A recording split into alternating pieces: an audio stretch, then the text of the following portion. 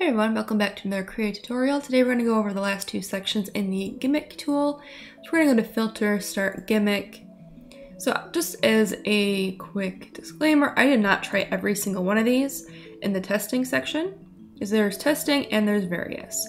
So testing, from what I've gathered, are different contributions from these people here to making different GMIC filters, and some of them seem to be working just fine. Some of them look like they need some other things installed. Some I'm not too clear on and how to get them all to work. We're not going to go over every single one because there's so many, and that would be like a whole new series. And again, this is a testing section, so it doesn't mean that to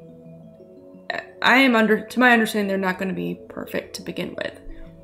Just like, hey, this is cool, I'm playing with it, does it work? Will we keep it in here? You know. There's just some interesting things in here. Portrait montage. So it looks like if you have multiple inputs, oh my gosh, multiple layers, you can make another montage out of it. We have this, which is pretty cool. It looks like it's isolating different color channels. Between the three, you have your green, red, and blue, which I think is neat. Corvo had a Corvo painting, so you can change the different settings to get a really interesting look here. I actually liked this color. It's like a nice texture. There's just a ton of different stuff here. Not everything. Oh, I think his were the ones that were not working for me. That's interesting. And arithmetical difference of a morphological operation of size and size 2.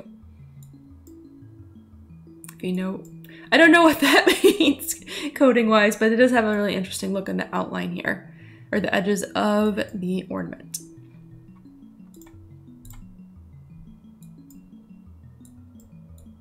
And not all of these have descriptors of what they all do, which, and again, they're testing things out, so the person doing the code, you know, is working on it. This one's from 2013, so maybe this one just never made the cut.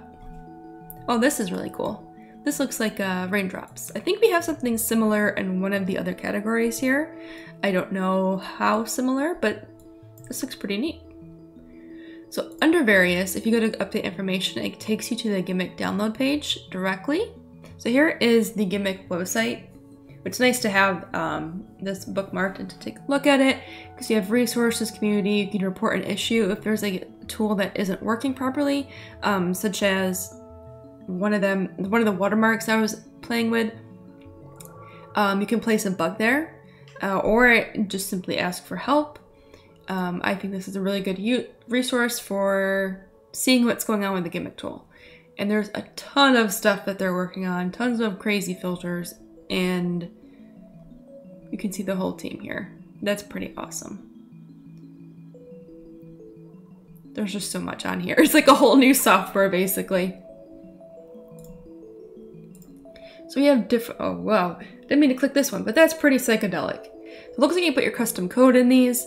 I have no idea about coding with this stuff. Like, I can understand code, I just don't really make it. So I'm guessing for each edge, you're changing the color and deformity of it, and you can blend it to 3. So if I were to change this to 10, I'm guessing I'd get more waves. Update. No. Well, I guess I kind of did. Let me see.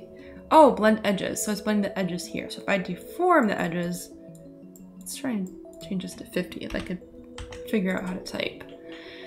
There we go. Okay. So if you wanted to play with this, deform is going to increase the deformity.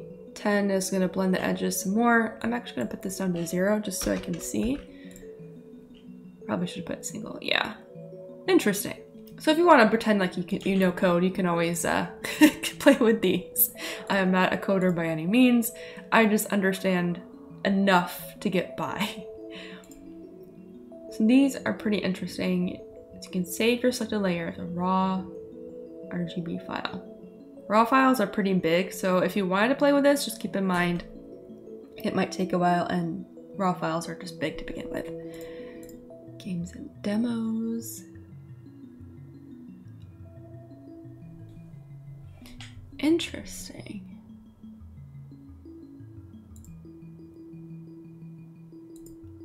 So I can basically bring in some classic game screenshots. Is that what's happening? This is pretty neat. Oh, you can use it for demos. Okay, that makes sense. View window size. Very cool. Okay, that's interesting.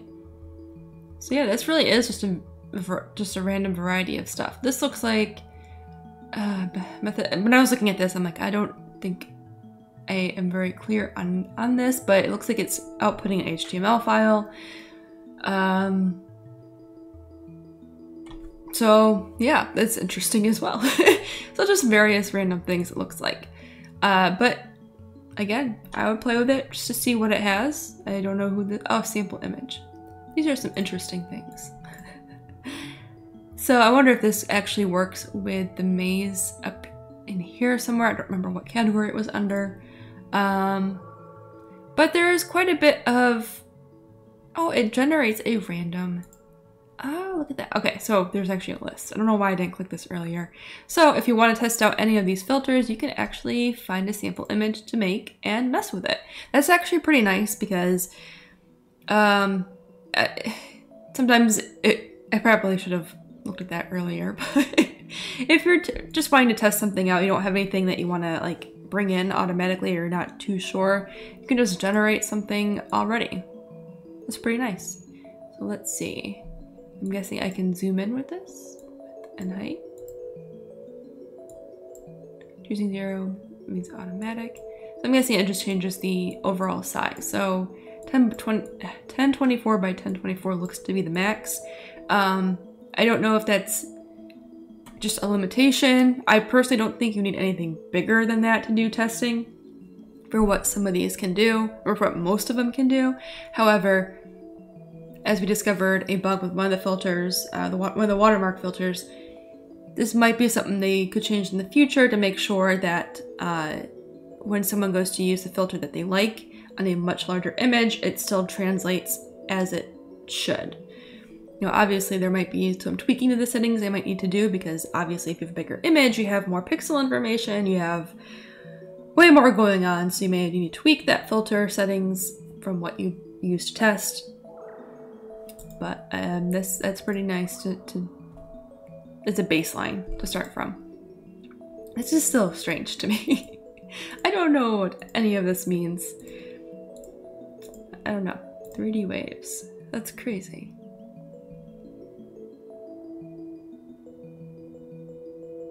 Alright, well, that's pretty much it for the GMIC filter and Krita. Very intense, like not intense, but very vast in what you can and cannot do. I like this custom code thing. I have no idea what I would use it for, but this is just neat. I would just recommend go playing with these filters in the bottom just to see what you can get out of them, just for fun. You know, why not? This is just a crazy, it's like almost like a whole other program within Krita. Overall, I was pretty impressed with the GMIC filter tool. I was putting it off for a very long time because it was so much, and I wasn't too sure how I could approach sharing it and using it myself. But after going through everything, I already have ideas of how to use some of these filters. I've already used them just for kind of like brainstorming different color schemes, just kind of kickstarting the creative brain. You know, like if you're stuck, it's always nice to see something really weird, and then you start thinking about how you could use it, how do you apply it to something, and yeah, even if you don't actually use that filter anymore, the fact that it helped me think differently is definitely helpful. All right, thank you guys for sticking with me for this whole series. Like I said, there may be a couple additional videos coming out for more in-depth information and how to use something within the GMIC filter coming out in the next few weeks. If you have any questions about anything that you saw within this series or that I haven't gone over yet or want me to explore more about, definitely let me know in the comments below. I will do my best to accommodate for that. No guarantees. But yeah, thank you for watching. Make sure to like and subscribe so you don't miss out on the next Krita tutorial or video even. and I will see you in the next one.